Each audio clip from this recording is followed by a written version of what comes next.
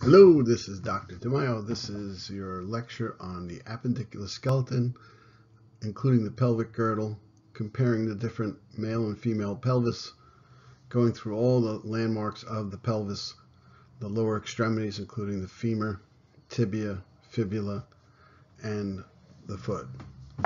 Okay, so let's move along. So in this image right now, we're looking at the comparison of a male versus a female pelvis. I mean, right away, you can see under the female, this is the image of the female. Hold on a second, let me get my pen here. This is the image of the female, right? And this one is the image of the male over here. So if you notice right away, you can see something. The male pelvis is taller, more narrow. Female is more shorter and wider. See the pelvic brim here is much wider here, and the pelvic outlet and inlet. So you have an inlet coming in and an outlet coming out. Now notice the angle here at the outlet and the size of the inlet. Baby's head has to be able to, and the entire body has to get through this inlet and come out the outlet. And so if you look at it, this is just a regular female and a male. It's not like a pregnant female, whatever. And you can see the obturator foramen looks different than this one, right? You can see how long the ilia and the entire innominate bone or coxal bone, and we'll talk about that. Okay, so if you look here, it says the general structure modifications is the tilted forward, more adapted for childbearing. The pelvis, the true pelvis defines the birth canal. We'll talk about true pelvis versus false pelvis, false pelvis above. If you took an imaginary line across from the pelvic anterior portion of the superior aspect of the sacrum, and you imagine taking a piece of paper and just covering this area right here. So this area above this area is the false pelvis. The area below and side is the true pelvis. The same thing with the male as well. You know, so you take an imaginary piece of paper, cover from the superior anterior aspect of the sacrum, and just cover that hole. That's the pelvic inlet. And so everything above here up to this point, so from here to here, is the false pelvis, and inside this area and inside this area is the true pelvis. Let me just erase it for a minute so you can see things a little better. Okay, come back. Now, so looking at the female pelvis, the birth canal is much bigger and open and wider. It's broader, it's more shallow, has a greater capacity. The bones, the bone thickness is much less in the female. It's a little thinner and smoother. And the female acetabula, that's this spot right here where the femur head is going to fit in. The acetabula are smaller and further apart. See how close the acetabula are here versus the female, right? And it's a lot bigger in the males, the acetabulum. That's the socket for the hip. But this thing, the pubic arch angle, this is a dead giveaway right here. See the angle here, the angle here compared to the angle here. So you take an angle like that, an angle like that, and you can see that the pubic arch is much broader, about 80 to 90 degrees more rounded. It's much more 80 degrees more rounded, and the male is more acute, like 50 to 60 degrees more narrow. That's another telltale sign. Now in this view, we're looking at a lateral view of the pelvis and a view from underneath, inferior view, posterior inferior view here, and a lateral view here. And you can see that the female is much wider and the curvature is accentuated and more movable. Okay, the coccyx is much more movable. The female coccyx can actually move more than the male's. And the male's coccyx is more curved ventrally this way. The sacrum is shorter and wider is what I'm saying. And the sacral curvature is more accentuated. The male's a little straighter down. And then looking from the posterior inferior view, this is the coccyx looking right at us. This is the pubic bone up here. You're looking from underneath, like their feet are hit, it would be right coming towards your face. It's much wider here and more oval from side to side, and it's much wider and more oval. And then the ischial tuberosities are much shorter and further apart. So the ischial tuberosities we'll talk about, they're longer, and that's what you sit on. And you can see the pelvic inlet here is much more narrow. It's like a heart shape. So the pelvic girdle or hip, the hip is formed by a pair of hip bones, the os coxae or coxal bones. Individual each side has 3 parts. It has the ilium, the ischium, and the pubic bone. And sometimes they call that bone the innominate, which means what is it? Together with the sacrum and the coccyx, these bones form the bony pelvis. So the pelvis is a combination of several bones. So we look at the pelvis or the pelvic girdle, that's attaching to the lower limbs to the axial skeleton. So it attaches your legs to the axial skeleton. It helps to transmit the weight of the upper body to the lower limbs, and it supports the visceral organs of the pelvis. Here it is, 3 separate bones, ilium, ischium, and pubic. So if you put a line, if we go look at the lateral view, but you'll see from here above is ilium, ischium is just down at the bottom here, and you'll see that the pubic bone is right here. This is more of the pubic bone right here.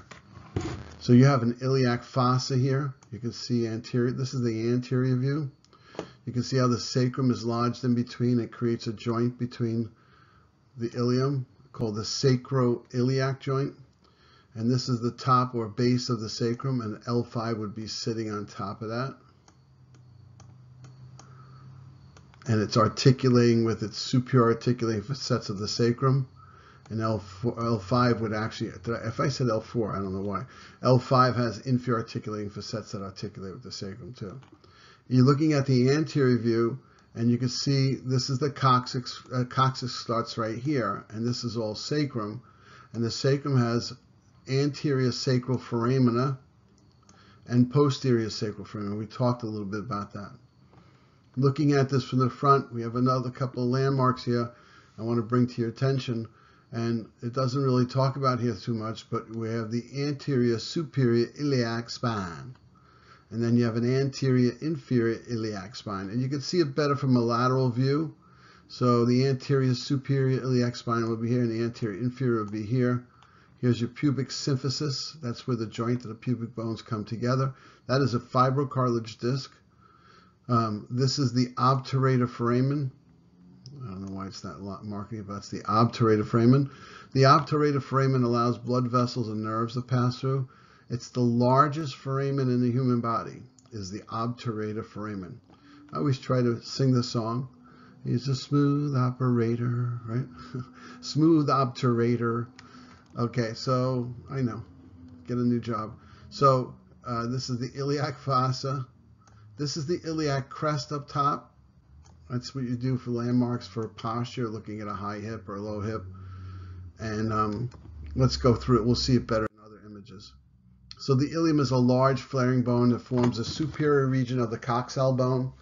It consists of the body and a superior wing-like portion called the ala. The broad posterior lateral surface is called the gluteal surface. The auricular surface, where it articulates with the sacrum, they call it auricular. It kind of looks like an ear or receiving an ear, and that forms the sacroiliac joint. The major markings include the iliac crest. There's 4 spines: greater sciatic notch, iliac fossa, and arcuate line and the pelvic brim. We're going to go through them. Okay, here's a great view. So we're looking at a lateral view of an ilium, see? Lateral view. And we're looking, which one is posterior, guys? I can always tell it's posterior for me because we look for this notch right here. That's the greater sciatic notch. What do you think passes through there? I want you to know it.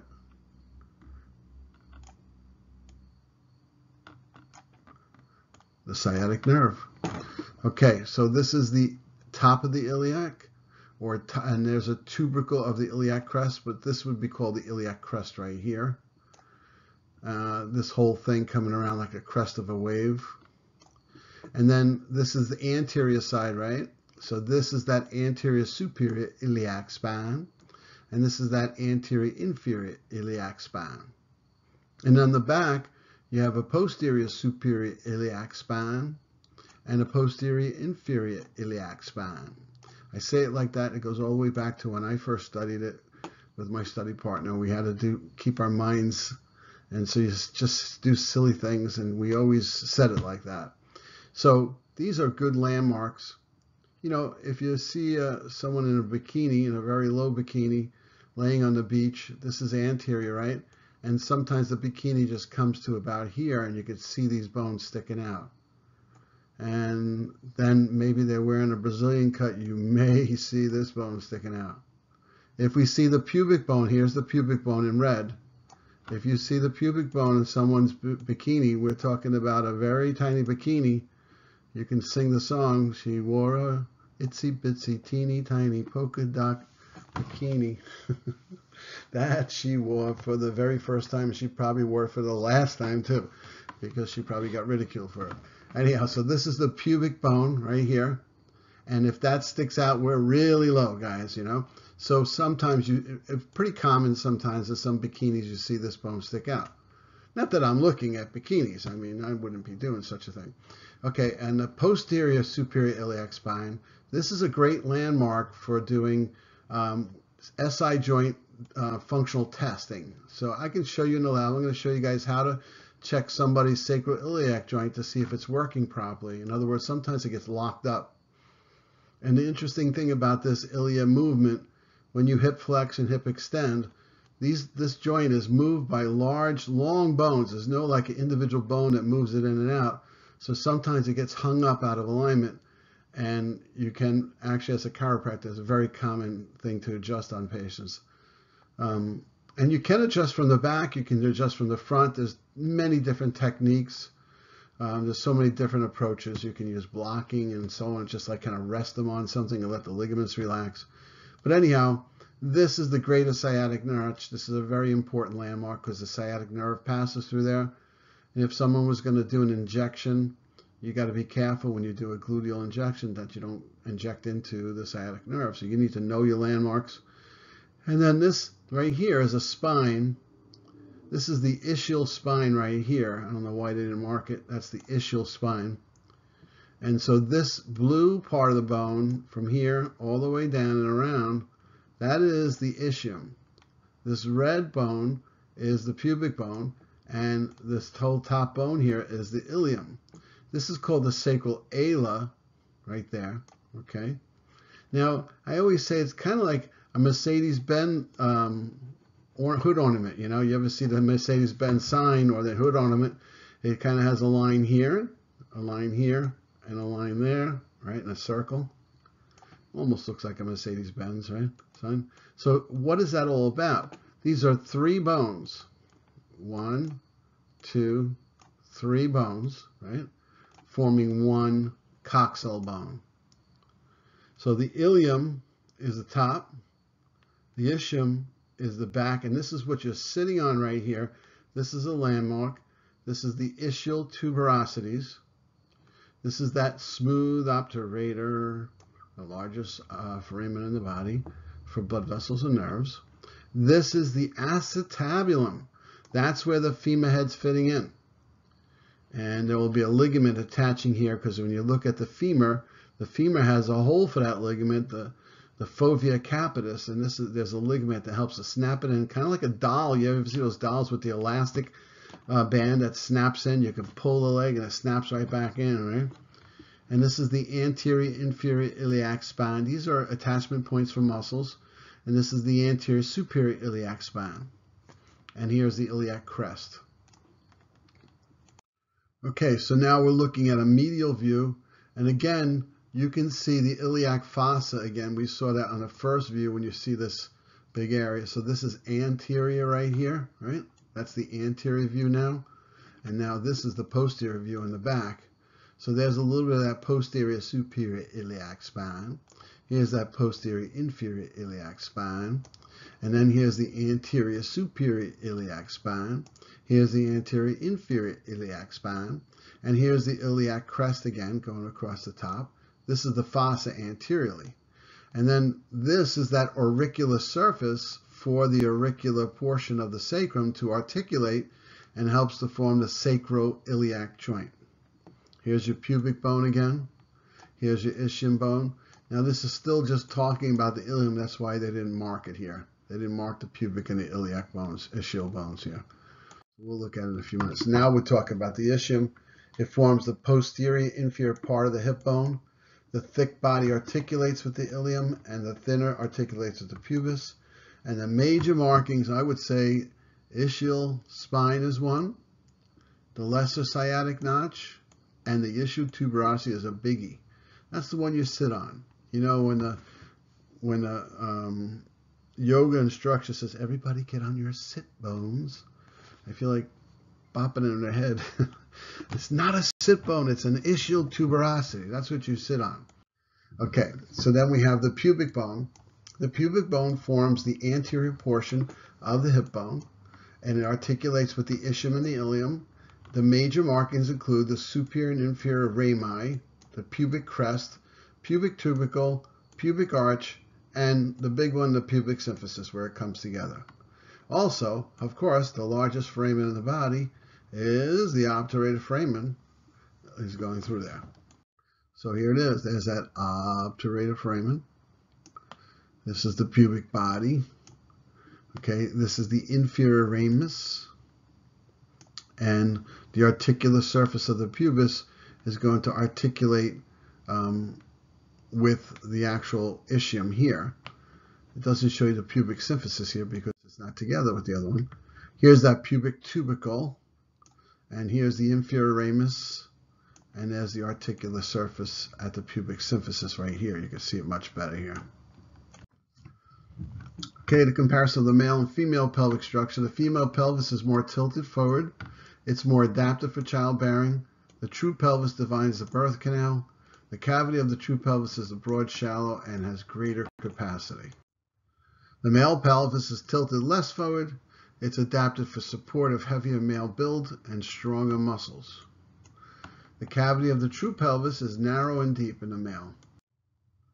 Again, comparison of male and pelvic structures. We looked at this before. This is the female. This is the male. Okay, we're looking at the comparison of male and female pelvic structure. We're looking at characteristics, and we look at bone thickness, pubic arch angle, acetabula, sacrum, and coccyx. Like I said, this is probably the most significant. The female has an 80 to 90 degree angle at that pubic arch, and the male is only 50 to 60. The female is lighter, thinner, and smoother. The male is more heavier, thicker, and more prominent markings. The female has a smaller, farther apart acetabula. The males are closer together. The sacrum is wider, shorter, and there's more of a curvature. The males have a more narrow, longer sacral promontory. And the female's coccyx is more movable, and the male coccyx is less movable. Okay, the lower limb, there's three segments of the lower limb. They are the thigh, the leg, and the foot. We're talking about your leg. When people commonly call it the leg, but there's three basic parts. You have the thigh, where the femur is, and the leg, which has two bones, the tibia and the fibula, and then the foot has many bones. They carry the weight of the erect body and are subjected to exceptional forces when someone jumps or runs. The sole bone of the thigh is the femur. So when we talk about the thigh, the femur is the bone we're talking about. It's the largest and strongest bone in the body. It articulates proximally with the hip and distally with the tibia. The proximal articulation is with the acetabulum of the hip, and the distal articulation is at the femoral condyles on top of the tibia, the tibial plateau. The major markings include the head of the femur, the fovea capitis. We talked about that little, it's like a little indentation for that ligament that stays with the bone, And the greater and lesser, not tubercle, but greater and lesser trochanters. There's a gluteal tuberosity. There's a lateral and medial condyles, as I just said. And there's epicondyles above. And then there's a thing called the linea aspera and the patellar surface and the intercondylar notch. Here's the femur. Looking at the top, this is the head. This is the head. And you can't really make it out, but that is where the fovea capitis is. Let me just erase that for a second. So the fovea capitis is going to be a little indentation right there. And so this makes up the head. And you have a intertrochanteric crest on one side. So this is the posterior view. And on the anterior view, it's the intertrochanteric line. Why? Because it's much thicker on the back here. It looks like the crest of a wave. And some of the plastic bones that aren't real, actual human bone, it's actually a plastic model, it's hard to see this line here. But you can definitely see the intertrochanteric crest. So you have a greater trochanter, a lesser trochanter. Here's the greater trochanter, and there's the lesser trochanter. And those are serving as sites for muscle attachments. On the posterior view, you can see a little more stuff. Let's erase this for a minute. On the posterior view of the femur itself, let's look at that. We have these gluteal tuberosities here. Come on. Gluteal tuberosity for the gluteal muscle insertions. Then you have the linea aspera for muscle insertions. And then you have the medial and lateral supracondylar lines. And now coming down, which one is a right, which one is a left? Actually, they're telling you what it is. That's a right femur. This is the posterior right femur. You see how the femur head goes into the socket this way, right? And posterior, you can see the greater, you can see the intertrochanteric crest much better on the posterior. Plus down here is another indication of posterior. You have two things here. They didn't mark this one. This right here is the popliteal fossa. And that's a very important site, popliteal, T-E-A, oh, come on, L, that's an I. The popliteal fossa is where the popliteal arteries are for doing pulses. Very important. And I'll tell you here, so you have blood vessels coming through it, and I've had two patients in one summer have popliteal aneurysms. Very weird, very strange summer, and that's the summer they sprayed for West Nile virus. I have no idea if that has any connection to it. It just so happens to be that's the same summer they sprayed really bad chemicals for West Nile virus called malathion, which is illegal, and it killed off a lot of the fishing. It killed off the lobster industry, believe it or not. And the lobster industry actually won a case out of court and got, I don't know, millions of dollars, the lobster fishermen of Long Island. And human beings were damaged too, you know. Not just aneurysm, a lot of different problems. But anyhow, that's a whole nother story for a movie coming up now. So we have, they come down here, the popliteal fossa, I think is really important because if you're a nurse or doing pulses in a hospital, that's where you take, that's one of your pulses you must take on a regular basis as you do your rounds. You got to take a radial pulse, a carotid pulse, femoral pulse, and you got to take a popliteal pulse and a dorsal pedis pulse in the foot. And they have to checking your circulation, you know. But right in between here, they're marking the intercondylar fossa. That's just below it. That's between these two big condyles. This is the lateral condyle. This is the medial condyle. This is the medial epicondyle. And this is the lateral epicondyle. Attachment sites for muscles. And now just above the medial condyle, they have this area called the adductor tubercle for the adductor muscles.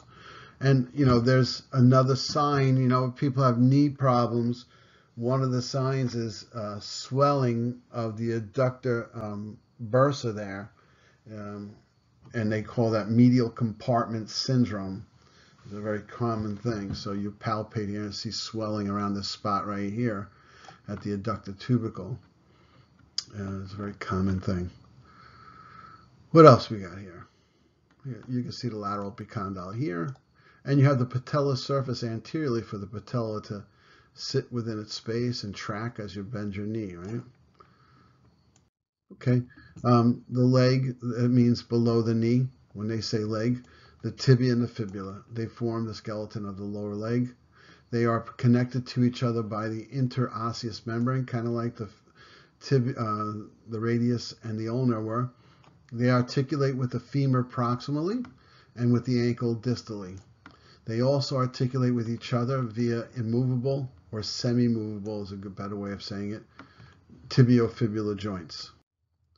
The tibia receives the weight of the body, so that most of your weight of the body is on the tibia.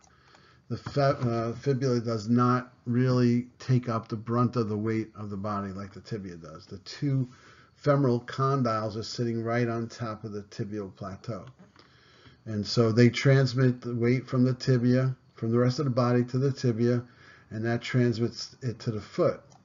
And the major markings include the medial and lateral condyles, the intercondylar eminence, and the tibial tuberosity, which is a very fascinating location. And then you have an anterior crest and a medial malleolus, that's the ankle on the medial side. And then there's a fibula notch to receive the fibula distally. Here we go. So nice view of the tibia, and you're seeing this big guy right here. This is a cool spot. That's your tibial tuberosity. Let's talk about that for a minute. The tibial tuberosity is clinically important for several reasons. One, it's the attachment for the quadriceps muscles via the patella ligament. So the patella has to attach there too, and the patella shares that ligament with the four quadriceps muscles of the thigh, the anterior thigh, the big muscles, and they're the muscles that extend your knee, and they insert at that location. Now, clinically, what happens here are several things. Let's talk about growing children going through the growing years, the formative years, like adolescence or just pre-adolescence. If a person is very active, especially boys, they get really strong. You get a sudden burst of hormones or whatever, and girls too, they can be very strong and very athletic, and it pulls on the attachment to the tibial tuberosity. So the quadriceps are pulling here, but it just so happens to be that this is a growth plate. So this is where the metaphysis is, and there's a growth plate down here, right? So this growth plate is right at the site where the attachment of the quadriceps is, which is not a very ideal spot if you think about it. And so as the quads are pulling on this, it actually sometimes pulls the bone away from the cartilage below. And it kind of tears it a little bit, almost like what's called an avulsion fracture. An avulsion fracture is when a tendon is pulling right off the bone, and it takes a chunk of bone with it. So this condition that happens here at the tibial tuberosity, and it's common in adolescents and growing children, they call it growing pains sometimes. The doctor would just call it growing pains. It's actually called Osgood, O-S-G-O-O-D, Osgood Schlatters disease, S-C-H-L-O-T-T-E-R-S. Some of you may have had it. You don't even know. And the doctor may have called it growing pains. All right, so another clinical significance about this spot, especially since this bone will eventually have good bone marrow, right, and blood, and in a child it's still very soft. So for years they used it in toddlers or below for an IV spot in emergency medicine, and they take a little screw, it's like a screw gun or a handheld screw thing, and they screw in an IV right into that spot. This way the toddler can't rip it out, because they tend to rip IVs out. They also used it in the military very commonly when they evac somebody on a helicopter, and the wind and stuff can knock it out. So they put it that way. Also, the person could be out of it and try and pull their IVs out.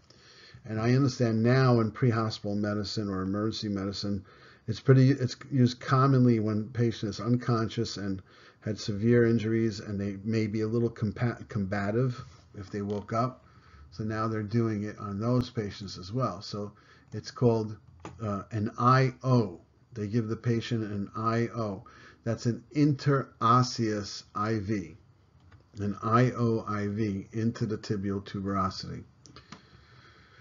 Okay, so we have an anterior border coming down out of the tibia. You have the intercondylar eminence, which is right up at top, and that's where the cruciate ligaments attach. The anterior and the posterior cruciate ligaments attach here. And then you have this tibial plateau on the top, or the articular surface of the medial condyle and lateral condyle. And that's where the meniscus will be up top. So there'll be a meniscus on either side up here, and that would be articulating with the femoral condyles. And so this is a very important site as well.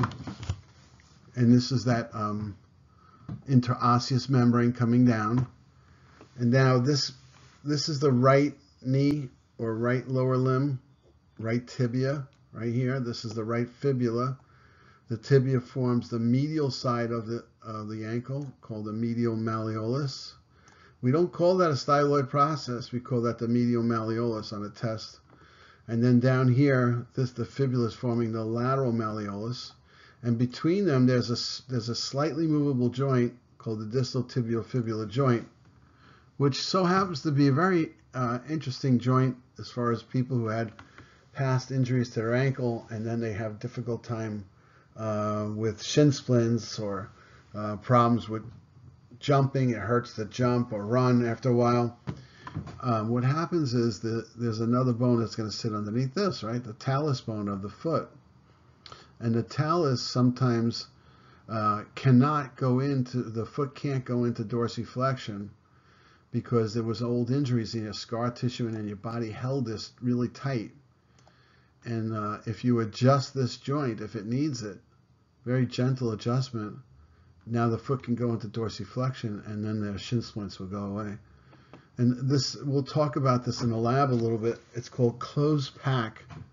When you, we're going to look at the foot in a minute. So when you go to jump or run, you have to actually kind of squat a little bit to jump and it's actually bringing your shins forward, right? And it's really, and technically, the foot is becoming locked up into that space. So it's called close pack. The foot becomes closely packed in here, and the two bones create a good resistance so that you can push off. If you don't go into closed pack, then the muscles around here are all going to work overtime, and you start building inflammation into this compartment, and that's when you get the shin splints. Very common. I call it closed pack syndrome. I've never heard anybody call it that. I call it that because you're not able to get into closed pack because of an old injury and resistance, restriction and movement of the subtalar joint. That's the joint between the talus here and the ankle here, or the tibiofibular joint. And there's actually a tibiofibular joint up here too, at the head. So this is the head of the fibula, and this is the lateral malleolus. Most of the movement's here, but there is some give and movement here when you dorsiflex your foot. So we have the fibula, which is a stick-like bone. It's like I just discussed there. It's slightly expanded at the ends, located lateral. Remember, that's lateral to the tibia. And the major markings include the head and the lateral malleolus. And it forms a joint with the tibia. Now, the joint between the tibia down here now is going to articulate with the talus. This is the talus, one of the first bones of the foot. And then underneath is the calcaneus, and that's what your heel. So the skeleton of the foot includes the tarsal bones, or tarsus. These are the tarsal bones from here over here. These are the metatarsals, and these are the phalanges. And just like the hand, the same number of metatarsals as metacarpals, and the same number of phalanges as the phalanges in the hand. And instead of carpal bones, we have tarsal bones. And so this first one at the top, and you see it says the trochlea of the talus. So it's going to pivot on that distal portion of the tibia, and that allows your foot to go into dorsiflexion. Okay? And the foot supports the body weight and acts as a lever to propel the body forward. But if you really need to jump and really run, you have to bring this into close pack. And close pack means that the talus becomes closely packed in between the tibia and the fibula. That's what it means. So now we have several bones here. We have the talus here. Let me just erase a little bit. Alrighty. So you have the talus with a trochlea at the top that's articulating with the tibia. And you have the calcaneus, that's your heel. You know, mazel tov at a Jewish wedding, and you're hitting the bottom of the calcaneus to break that glass, right? And then just anterior to the talus is the navicula. And then anterior to that are the cuneiforms. Now you have a medial cuneiform, most medially. Sometimes they call it cuneiform Roman numeral 1. Let me erase that other thing there.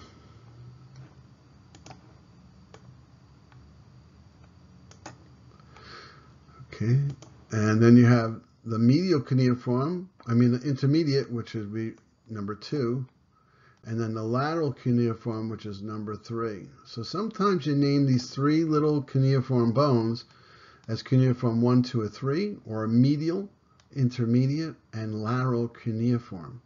And the most lateral tarsal bone is the cuboid on the side here. See, it's articulating. Cuboid's articulating with the calcaneus there and with the metatarsals. These cuneiforms are articulating with the cuboid and the navicula and the metatarsals. Navicula is articulating not only with them, it's also articulating with the talus. And then the talus is articulating below with the calcaneus. And calcaneus articulates with the cuboid too. They're all kind of moving together, kind of like in the wrist. And so this is the metatarsals here. It's named as 1 through 5. And then these are the phalanges. The great toe is called hallux instead of pollux. H-A-L-L-U-X. That's the great toe. And the rest of the toes are number 2 through 5.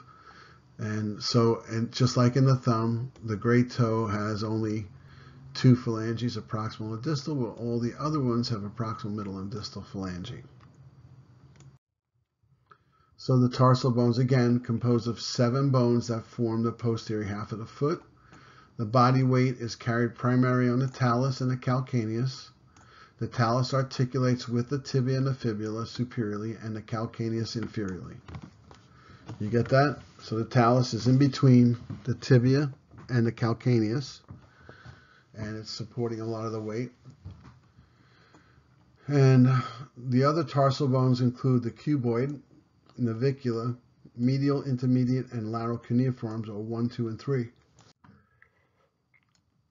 Okay, so now what you're looking at here is a medial view of the foot. This is your calcaneus down here. Now look at the big gap here, because you're supposed to have an arches in your feet and supporting yourself. So you're really only supposed to support your weight here and here, believe it or not. That's where most of your weight bearing should be. So here's the calcaneus, and then here's your talus bone, and on top it's going to have a surface for the tibia to come on there, and the tibia is going to come down a little bit, and there's your medial malleolus right here. In front of the talus would be navicula, and then the medial cuneiform.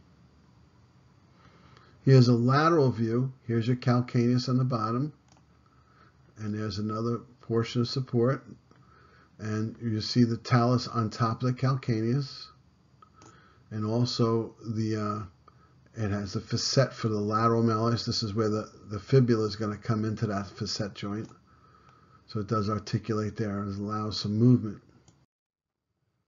The calcaneus is the heel of the foot. It carries the talus on the superior surface, like I said, and it's a point attachment for the calcaneal or Achilles tendon of the sural group or calf muscles. And the metatarsals and phalanges, like I said, metatarsals, there's 5. The enlarged headed metatarsal one forms the ball of the foot. That's important. And the phalanges, the 14 bones of the toes, each digit has 3 phalanges except for the hallux, which only has has no middle, has a proximal and distal. Okay, here's the hallux. So here's a proximal and distal phalange of the hallux. This is a metatarsal 1, 2, 3, 4, and 5. This is cuneiform 1, 2, 3. And this one is the cuboid. This is your navicula. And this is all talus right here. And then the calcaneus underneath.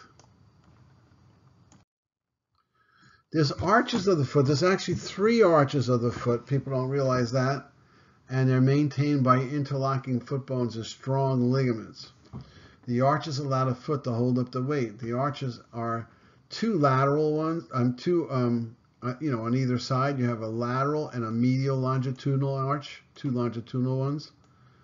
And then you have the transverse arch going across transversely.